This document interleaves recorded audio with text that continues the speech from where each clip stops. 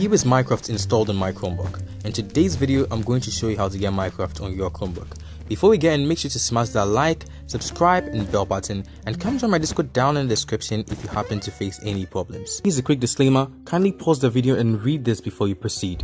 Firstly, copy the Crostini container install flag. Head on over to your Chrome browser and click on it. Now once in Chrome, paste this link in your search bar and hit enter right away. Go ahead and select defaults. Now quick facts, Debian 10 is Buster whilst Debian 11 is Bullseye. If you already have the terminal installed, kindly use the last command to check your Debian version. Now select Bullseye as your Debian version and then go ahead and restart your Chromebook for the changes to apply. Now hit the search bar and type in settings. Once in settings, click on advanced and then scroll down and click on developers. Now turn on your Linux development environment, and once the screen or the interface pops up, go ahead and click on next.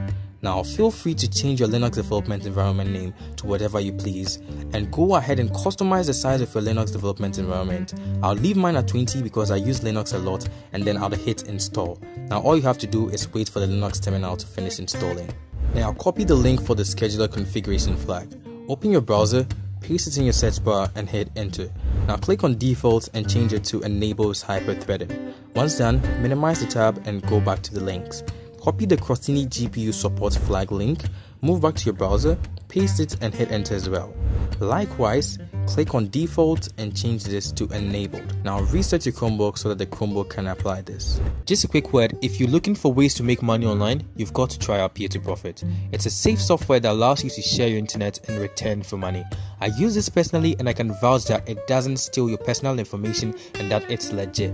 If you're interested, kindly click the link down in the description or the link on my website to get started. Now copy from code 1 to 8, and whilst doing that, I need you to pay attention to these tips. Firstly, if you happen to face an error when running a code, kindly attempt to rerun the code again, as sometimes slow Wi-Fi or miscopying of a code could be the cause of the error. Secondly, your performance will be hugely based off the specific generation of your CPU and your RAM. Sometimes lagging can be solved by reducing resolution, but that comes at the cost of the quality or graphics of your game. Also, the performance has personally been tested on an actual Chromebook and a PC turned into branch Chrome OS. Feel free to try any other Chrome OS distros. Now go back and copy the 7 code, paste it in your terminal and hit enter and let it run. Now a small window should pop up immediately. I'd advise you read the terms and services, but since I've already done that, I'll click on agree. Now depending on your internet speed, Badlion is going to install and update, and right after that a login window should open. I'll log in and see you guys on the other side. Hold on, we are not done just yet. We need to create a shortcut so we can open it with just a click of a button. So what we need to do now is copy the 8 code, paste that as well in the terminal and hit enter.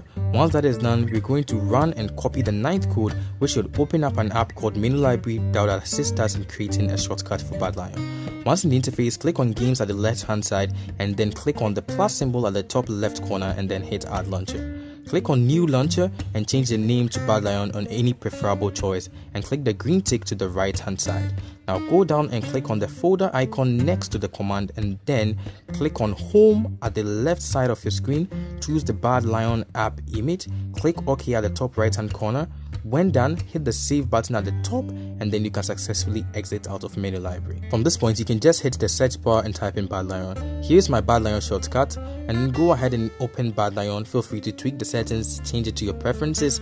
However, I'm going to launch into a game and I'll see you guys on the other side. As you can see, my game has loaded up and I'm in a game of Bed Wars. Basically, I love Bed Wars, and if I'm going to be playing Minecraft, 9 out of 10 times I'm going to be in a game of Bed Wars. So if you guys thought this video was helpful, make sure to smash that like, subscribe and bell button, and come join my Discord down in the description if you happen to face any problems.